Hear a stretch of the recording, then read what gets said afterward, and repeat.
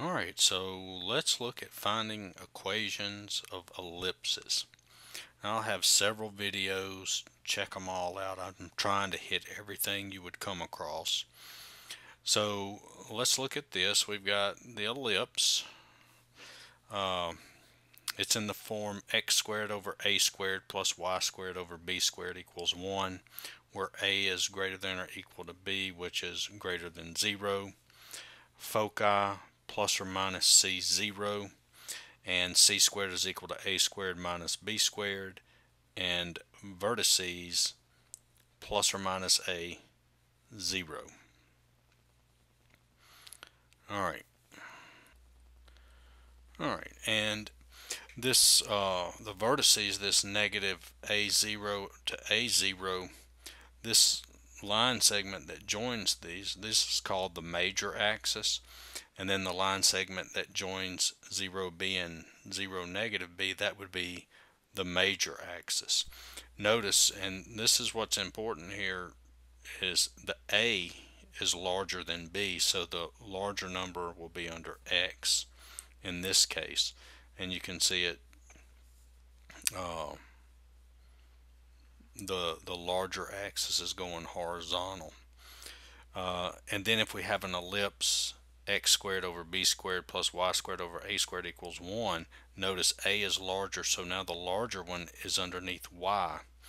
It has foci 0 plus or minus c, okay, and c squared is equal to a squared minus b squared, and the vertices are 0 plus or minus a. So this would be your major axis here, and this would be the minor axis.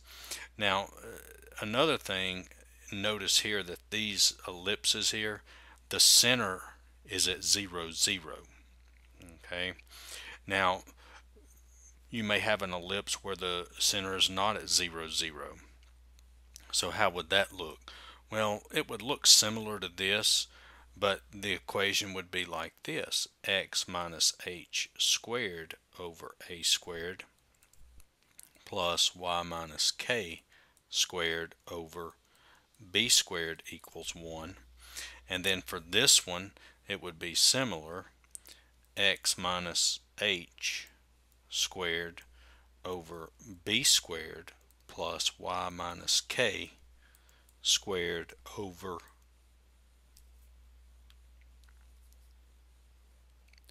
a squared equals 1. So this is what you're going to have to pay attention to.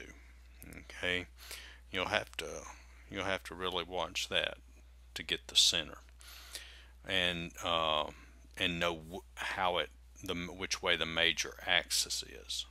Okay, we look for the larger number. All right, so let's look at some examples.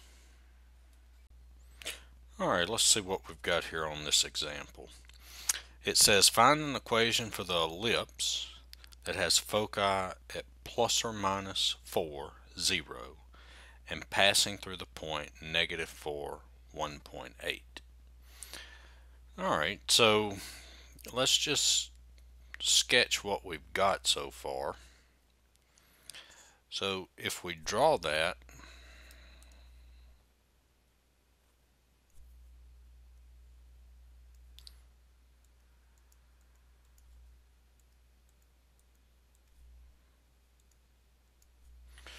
alright, so we've got foci at negative 4, 0, 4, 0, and we've got a point at negative 4, 1.8.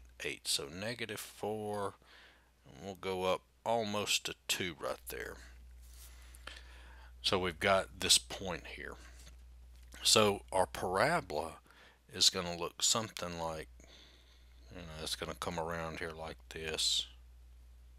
It's not a very good drawing, but you get the idea. Okay, the vertices are out here. Okay, this is the major axis, is horizontal. We see that the center is going to be at 0, 0 because it's right in the middle of it's halfway between the foci, so it'll be at 0, 0. So let's just write down what our equation's going to be. It's going to be x squared over a squared plus y squared over b squared. Remember, the major axis is horizontal, so a goes under the x. If the major axis was vertical, the a would go under the y. Okay. All right, so this is what we've got to get. We've got to get a and b. We've got to figure out what a and b is. Well, remember the foci, this is plus or minus c, 0. Okay, and we also know that c squared is equal to a squared minus b squared. So, you know, it looks like we might have a tough problem, but let's look at this. You've got a formula. So let's say we've got an ellipse like this, okay?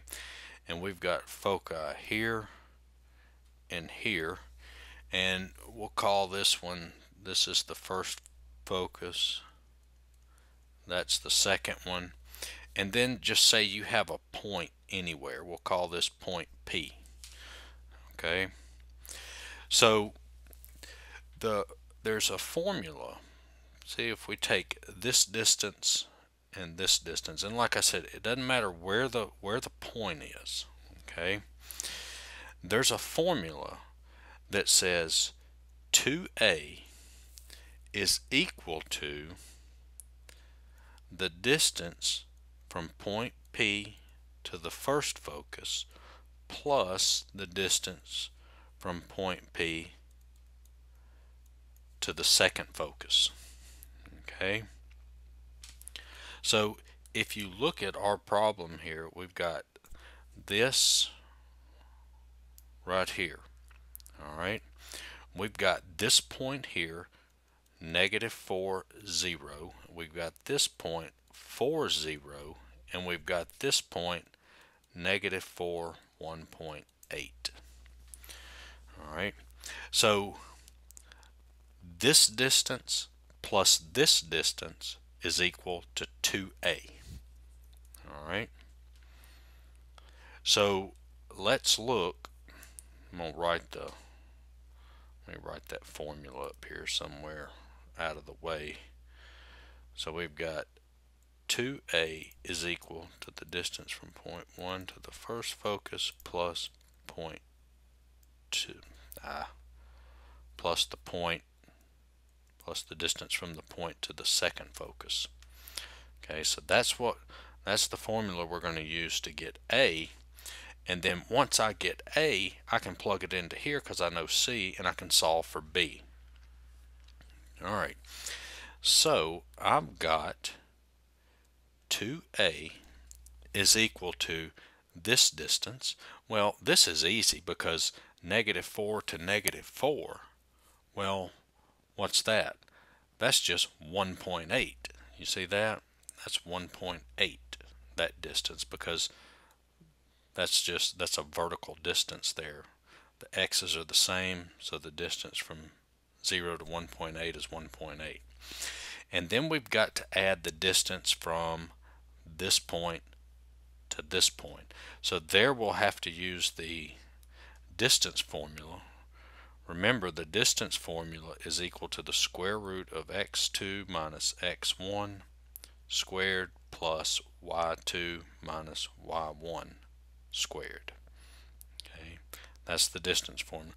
And I guess we'll call this x1, y1, we'll call this point x2, y2, and that really doesn't matter.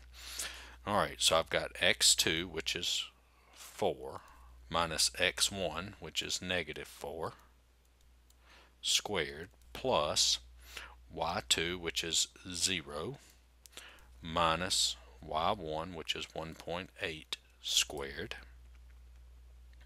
Okay, so that's going to give us 2a is equal to 1.8 plus, and that's going to be the square root of 8 squared plus 1.8 squared, and so we get 2a equals 1.8 Well, let's just do this. If you punch all this into your calculator, you'll end up with 10. Okay. All right. And so that tells us that A is equal to 5. So now we've got A.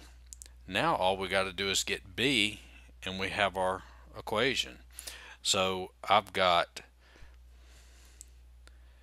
C squared. Okay, I'm going to use this formula here. C squared, well, C is 4, right? That's the distance from the center out to the focus is 4. So that's 4 squared equals A squared, which is 5 squared, minus B squared. So if I move the B squared over, that's B squared equals 5 squared is 25.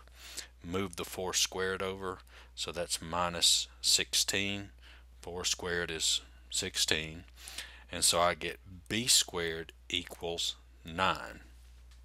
And so now I've got B squared, I've got A, I can plug everything into here. So my answer is going to be x squared over A squared. Well, A is what? 5. So 5 squared is 25 plus y squared over B squared. Well, B squared is 9, and that equals 1. Right. So I hope that video helped. Check out my other videos. Give me a like, share, and subscribe, and thanks for watching.